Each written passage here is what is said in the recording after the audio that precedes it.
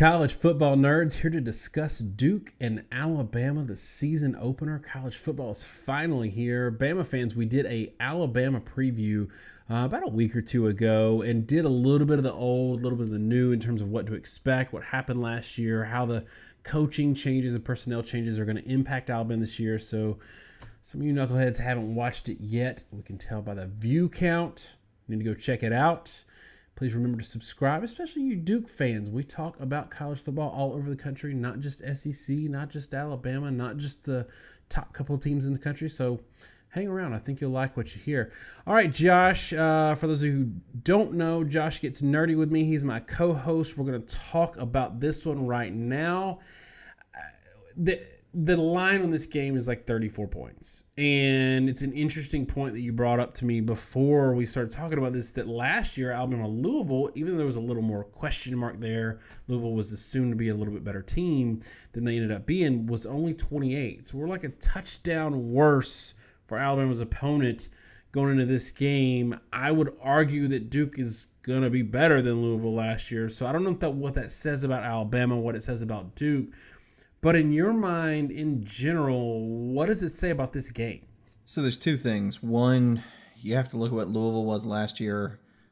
We had a preview, and at the time, I think a lot of it was just a misconception about how good Louisville was. We went in depth about why we thought Louisville was going to kind of fall flat in their face, to be honest. There were a lot of trend lines when you looked at Petrino's past and things that signaled a bad season. But I think a lot of it talks to what Alabama was able to do in the first half of last year. They really couldn't set a betting line that Alabama couldn't hit early in the season. When Tua wasn't pressured, when that offense was healthy and the defense was operating at anywhere near a decent level, Alabama could pretty much put up whatever number they wanted, and they were hitting over and unders by themselves. So I think a lot of this really speaks to how skittish I think odds makers are in setting any line against Alabama right now. And we've seen it with Clemson too. I mean, these two teams that really ran the gauntlet last year all the way up to the national title game, it can't be said enough. I mean, we kept kind of complaining all season. We don't know how good Alabama and Clemson are because they're unusually good to the point where no one can really set a benchmark. And what I'm seeing from this line in this game is the odds makers are saying again, Duke at 34.5 may not necessarily mean that they think Duke is a terrible team. It may be a reflection, again, that the odds makers are looking at this game and saying, Alabama is so good that we think you could lose 55-20 and be solid. Like 34.5 is a mountain. You normally see that. Which, by the way, that's basically the Auburn score last year. Right. I mean, that's the problem. What was it? It was like 52-20 or something last season.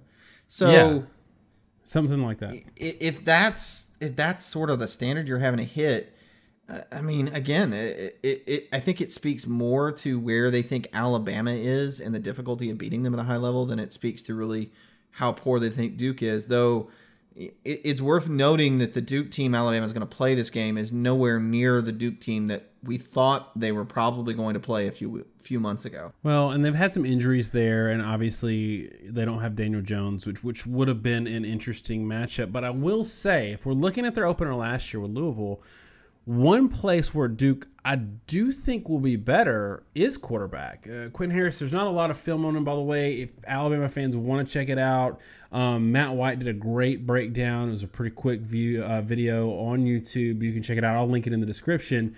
He breaks down film a lot, and he broke down Quentin Harris and kind of what Alabama can expect from this Duke offense, because at the end of the day, you do have someone that has some reps coming in at quarterback that has good athleticism, has got a good arm, but you've also got David Cutcliffe back there being the wizard, pulling the strings. So there's some interesting, some excitement there because you've got an offense that's going to put up some points this year regardless. And I want you to touch on this if you are, and I promise we won't make this just an Alabama preview, but if you're an Alabama fan, one of the things you want to see is how these defensive pieces are fitting in. Some old faces new again, like Lewis, against at least a competent offense to start the season. So, and I'll repeat your plug. You can look at Matt Wyatt and what he did, and I kind of not just tip my cap, but I kind of look to him and his insight. Former Mississippi State accomplished quarterback. So, I mean, he's in a real quarterback looking at the game. And everyone that knows anything about football will tell you that David Cutcliffe knows how to coach quarterbacks and knows how to assemble an offense. What Duke is going to do is they're going to try to scheme you into causing a guy to be open, and they're going to throw to him. They're going to get your linebackers isolated in space. Sure, everybody does that, but Cutcliffe teaches things like high-low reads and ways in which you can look at a formation in terms of what the defense is showing you and then what they give you, and know this corner and zone coverage here can cover this guy or this guy. And I'll look at which way he moves and throw ball the other way. So they can do a lot of things offensively at Duke that can function kind of irrespective of how good the offense is from a talent perspective. But even still, I mean, last year with Jones, they weren't overly successful. He had, it talked about a lot in the draft, right? He had like the highest drop rate or second highest drop rate in college football.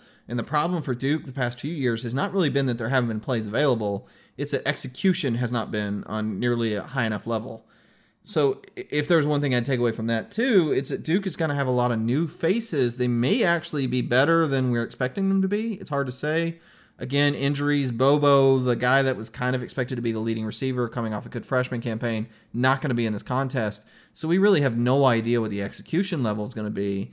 But we do know that they're going to probably cause guys to be open and probably frustrate, frankly, a lot of Alabama fans, because Cutcliffe is a master at creating separation and creating offense, really irrespective of the talent advantage or disadvantage that he has. The thing that concerns me, if I'm a Duke fan, looking at the season last year, and we've talked about this so far in the preseason, I hate looking back because so much has changed, but a lot has remained the same. And one of the things, look, I think Duke offensively is going to be fine this year. I don't think they're going to be great against Alabama. Nobody is, except for Clemson last year. But in general, this Alabama defense is considerably better with the pieces they got back off of injury from last year than the defense last year. And Duke is they're absolutely going to take a step back, especially at quarterback.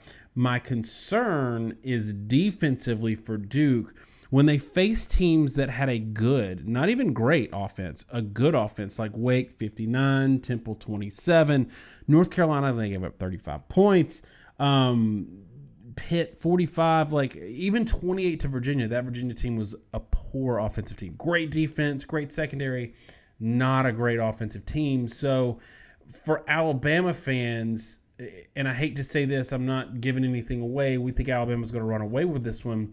For Alabama fans coming into this opener, if you're not worried like they were a couple of years against Florida State with the excitement of whether or not you're going to win, what do you get to do, or what are you going to do? What are you looking for going into this game specifically, not only to add a little interest, but to be that fan? Like, what are you looking for? You're not looking for a win here. You're looking for something else, right? I think you have to be, pretty much. So you can look for a lot of different things, execution level. One of the big things for me to look for from Alabama would be how well they can consistently execute the offense on first, second, and third down to continually move yardage in a consistent and effective way. They got really bad last year about early in the year creating bad situations that Tua would bail them out. There was a lot of talk about, third and Tua for like 3 games. I think he threw like 1 incompletion on third down or some sort of psychotic statistic like that. I think maybe not enough is said about the fact that they kept getting in 3rd and 7 against teams that really had no business being in that situation given how talented they were. And if you got a quarterback that can get 11 yards every time you need it on third down, why are you ever in third down? Right. I mean, if you could be that effective, then why do you get to that point? I think a lot of it was sort of an over-reliance on our RPO that showed up later in the season when they get in 3rd and long. They couldn't convert it every single time, and the offense sputtered. So I want to see them, use the tailbacks and use the tight ends to show improvement. I want to see them, when they use the receivers in the passing game, not just trying to hit a bomb to the receivers. I want to see them actually using the receivers in a normal way to show improvement. Those are the things I want to see from Alabama to show me that Alabama's improved. So I think if you're an Alabama fan, you're looking for the same tells. You're looking for them to show that they've improved through these different things. Like you said, it's going to be hard with Duke. I mean, I'll touch on the defensive injuries real quick. I mean, they've lost easily probably their best corner, what was expected to be potentially an all-conference quarter in Gilbert, losing their best linebacker in Quanash. They're not going to be the same unit they were. And then not only that, but they were 106th in the country in yard per carry allowed last year. So with this whole discussion aside, Alabama should be able to run the ball. So, everybody wants to see the Tua show, but I think the biggest question for me is, Duke's expected to take some steps forward, but can Alabama control this game from a physicality perspective? Because when Alabama push came to shove, couldn't really run the ball well enough, especially in the red zone, to win last year. So against this Duke team, this is a really good, case for Alabama to set the tone that they can go back to hard-nosed football, run the ball, force you to actually have to load the box, and then they can maybe get back to getting one-on-ones with their receiving core and their phenomenal quarterback rather than throwing into two deep looks every play like they did at the end of last year. If you're a Duke fan, I think the inverse is also true, that you probably aren't expecting a win here, not reasonably. And I hate being defeatist like this because it's not fun, but it's just the reality. So if you're a Duke fan and you're able to put that out of your head in terms of like, we might win this game, what do you want to take away from this? Is it 24 points in good quarterback play, or is it something else? I think the biggest thing you want to take away, one, is a lack of turnovers. You want to see your quarterback be efficient. If you're throwing the ball if you're Duke and you're throwing the ball for, let's say, 5 yards per attempt, I'm okay with that if the 5 yards per attempt are consistent pass plays that are being tackled quickly, right? You're throwing a hitch and the guy's getting tackled. You're throwing to the back, he gets 3 or 4 yards, he gets taken down. And then occasionally you offset that with an 8 or 9 yard play. What I'd be more concerned with is if you hit big plays on busts, because that's really more about what Alabama's doing wrong, right? Where you get something schematically, you hit the play and he goes for a good chunk of yardage, and then you can't complete the constant play. Like the best case scenario offensively, if you're struggling or not struggling, is just going to be consistent offense, which hopefully turns into some points, but just shows that your offense is clicking.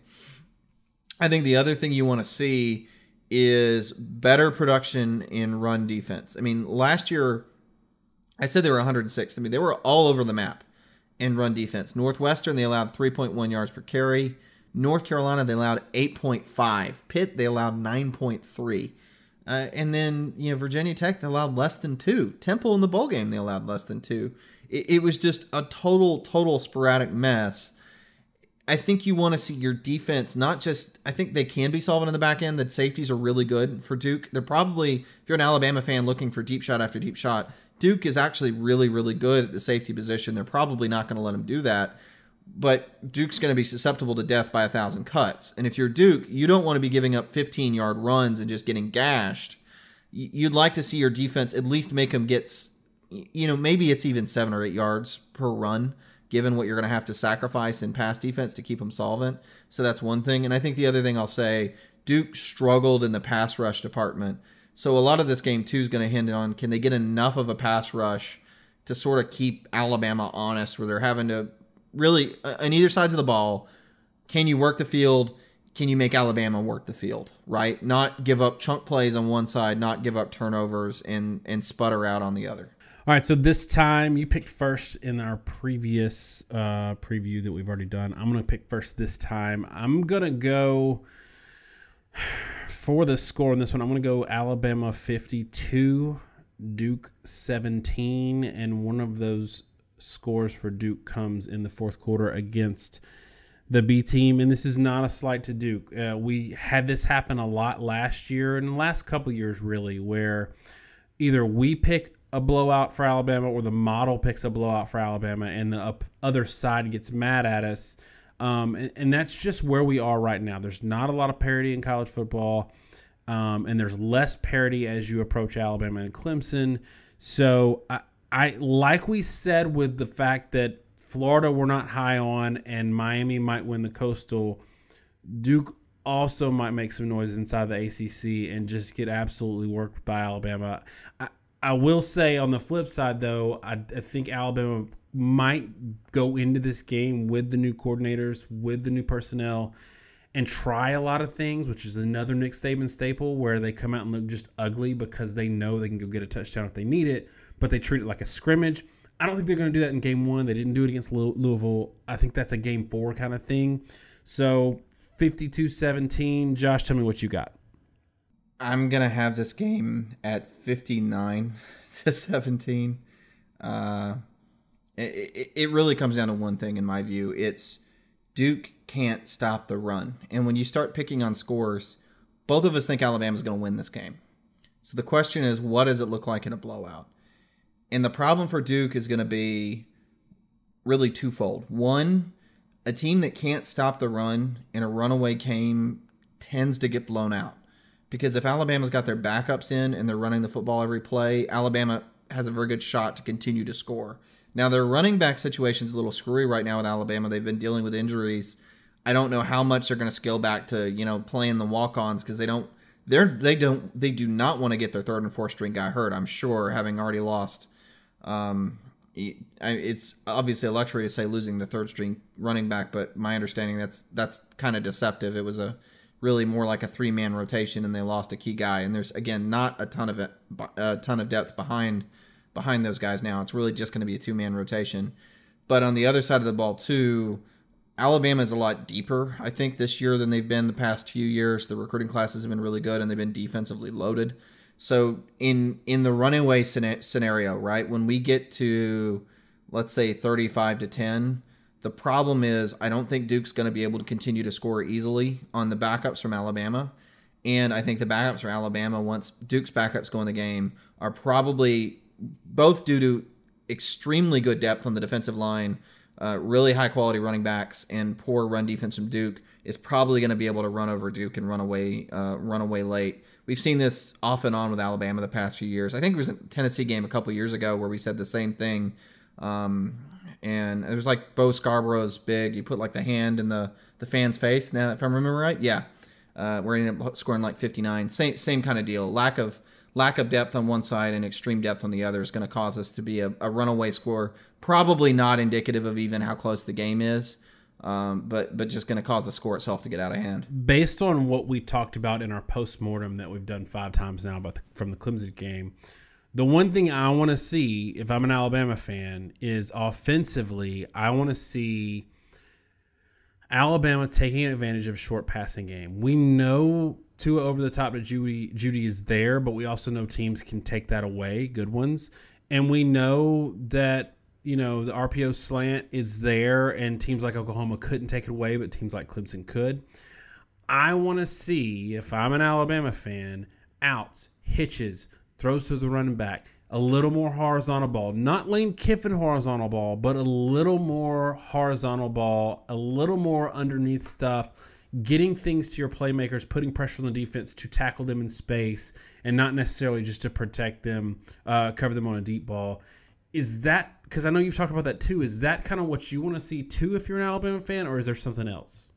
So I think for Alabama, what you want to see is balance in the offense such that you have the proper counters.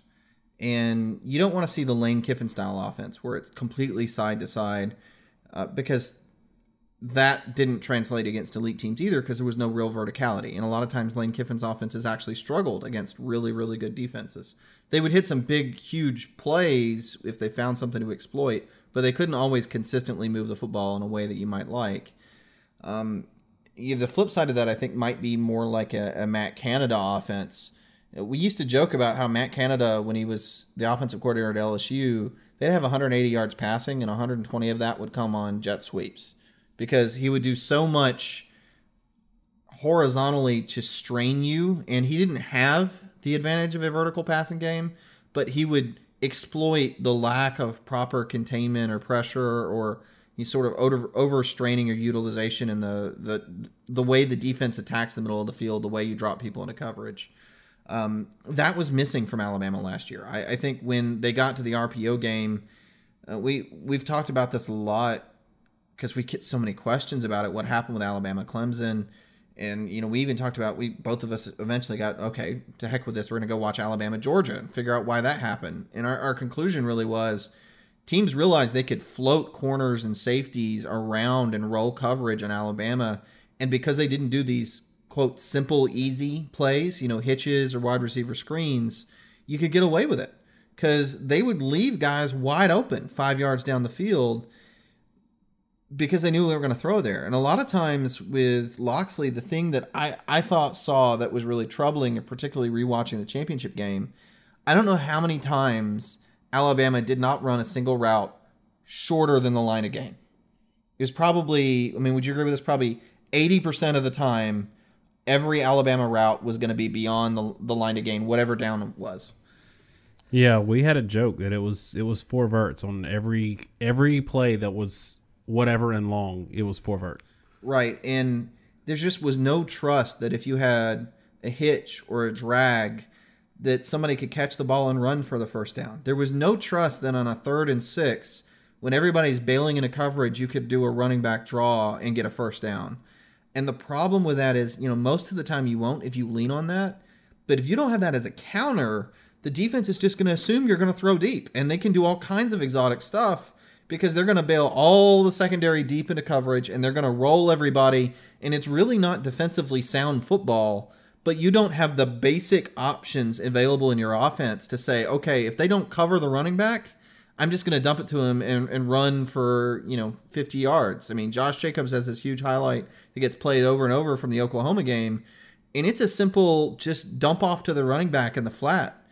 And frankly, that was available a lot in the Georgia game, and it was available a lot in the Clemson game, and either they didn't have the option or Tua didn't check to it. All right, y'all. That's about as much as we can talk about this one, given that we both think we know the outcome and it ain't going to be pretty.